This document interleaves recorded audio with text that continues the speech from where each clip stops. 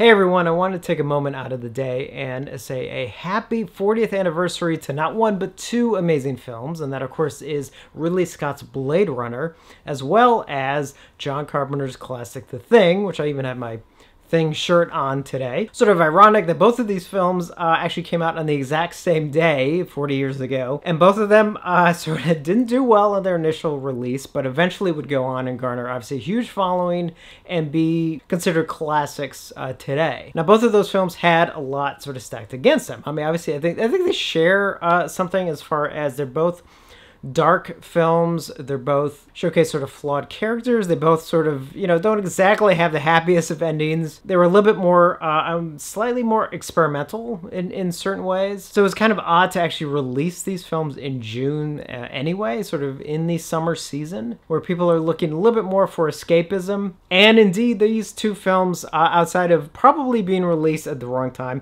were also swallowed up by another film that came out just 2 weeks prior. And that, of course, was Steven Spielberg's E.T. And that film was, ironically, in some ways, it's kind of the same thing. A little bit, it was a film that was actually not expected to be what it turned into, which of course was this massive phenomenon. It's not one of those things where it's like, I don't want anybody kind of thinking like, well, these films are better than E.T. It's not a competition in that sense. It's just the fact that when E.T. came out, which was in and of itself a gamble, it was a phenomenon. It was a massive phenomenon that people weren't expecting. So that film came out and obviously turned into this massive hit. And of course, everybody wanted to see this film. So any other film that came out around that time basically got swallowed up in the success of E.T. And at the time, of course, that also meant films like The Thing and Blade Runner. And again, I still kind of feel like those two films could have done better if they were released literally at just a different time of the year. They just don't seem like summer films, as far as like going to, and now granted with Blade Runner,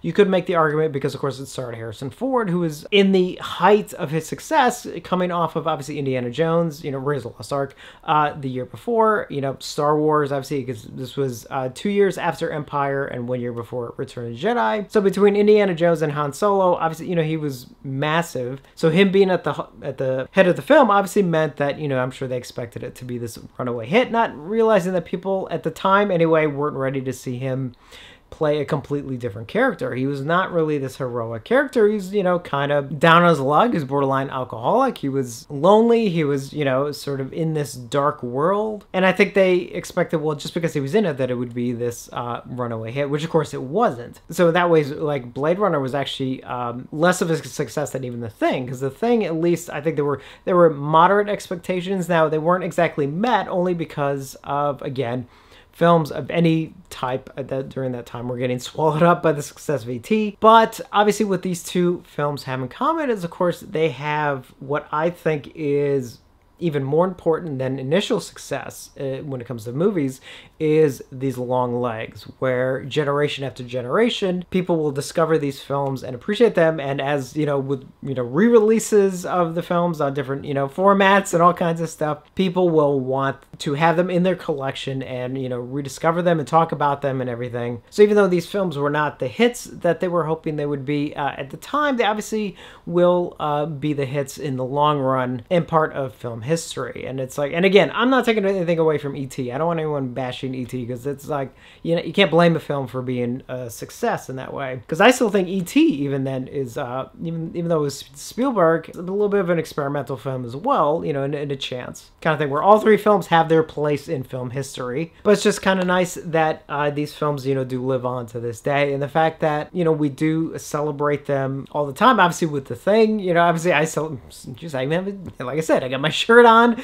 for today. And obviously this just past week, even from this recording, there was a Fathom event of The Thing, even though I believe the Sunday night showing had a bit of a screw up that I believe was corrected by the Wednesday showing. But the fact that it actually did really well is just a showcase, showing that these films do have the legs that they do. And this is quite a year, I tell you, for 40th anniversary. I should do a video on 1982, because boy did we get some amazing films that year. I mean, speaking of Spielberg, we obviously also got, Poltergeist, as well. And we got, obviously, some of my favorites, which we'll be celebrating later this year, of course.